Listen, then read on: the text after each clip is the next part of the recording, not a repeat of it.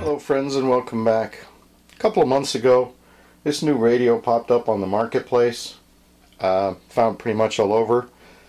It is the Quansheng UV-K5. It came out to give a big run to Baofeng's UV-5R.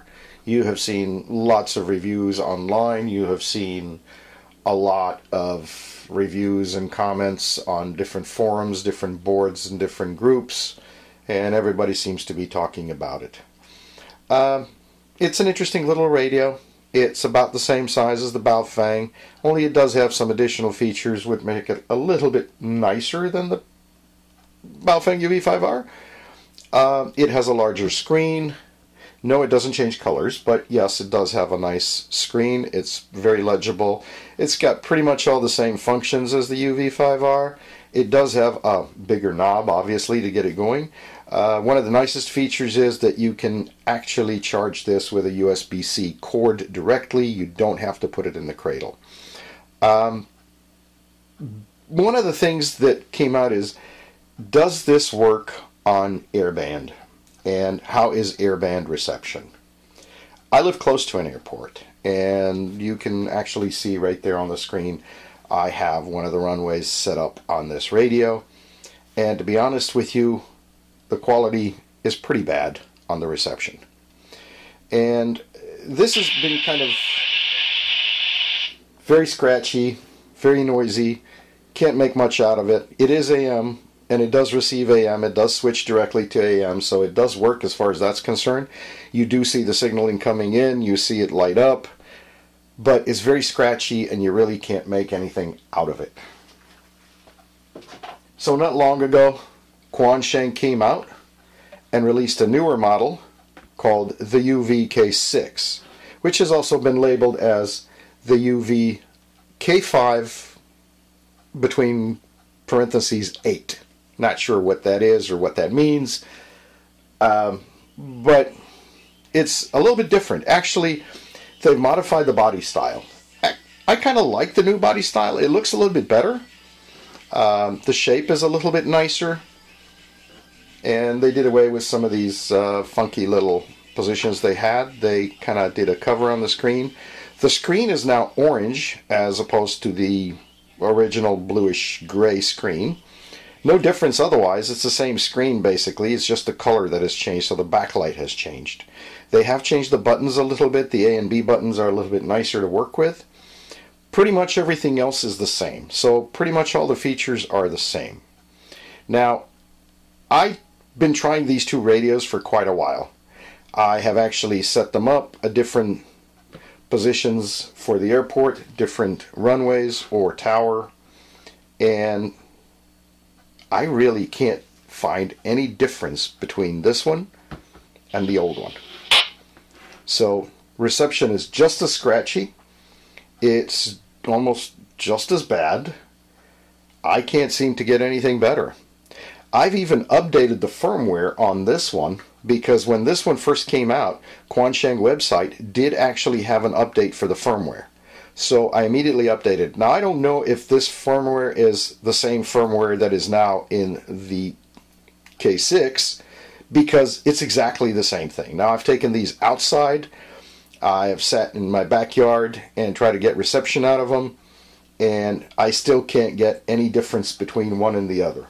They still sound just as scratchy. They sound just as bad on AM.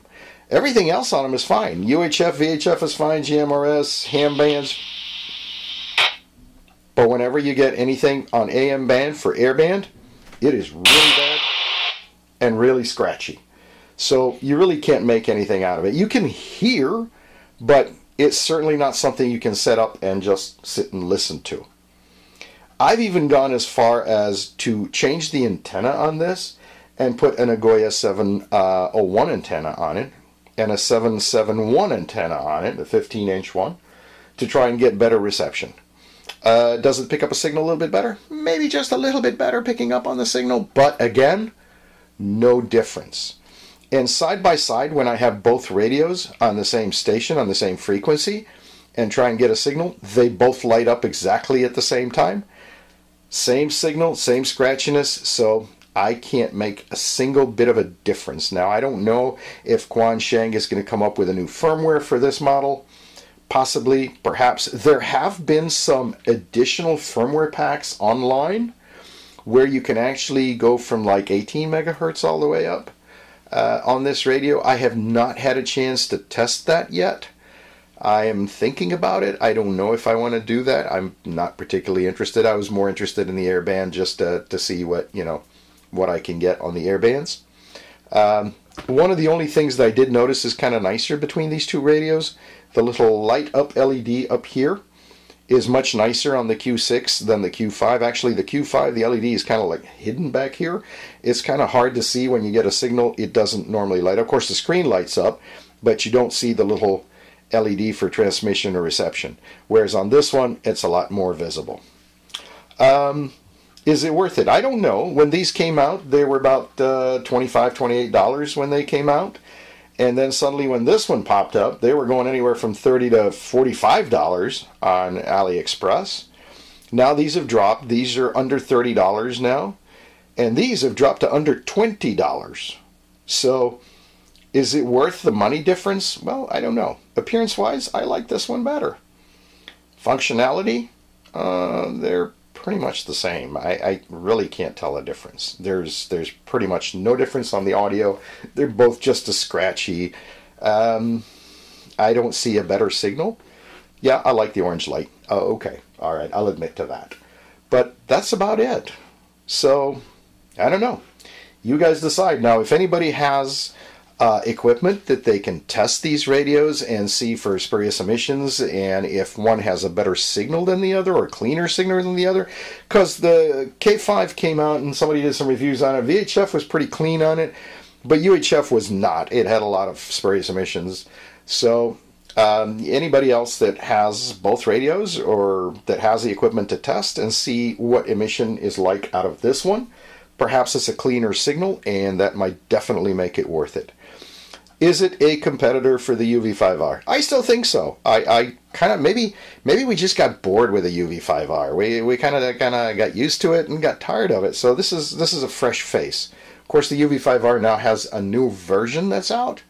I'm not sure I want to get it because most of the new radios I'm getting are now newer with airband, bigger screens, color screens. So it's your choice, your decision. Pick up either one of them. I think they're fine as a little radio. For what it is and what it's supposed to do, both of these radios are fine. So that's it for today, folks. I appreciate your checking in. I'm not going to go through the usual stuff, you know, thumbs up, like, subscribe, all that. You know how to do all that. Thank you very much for watching, and have a great day.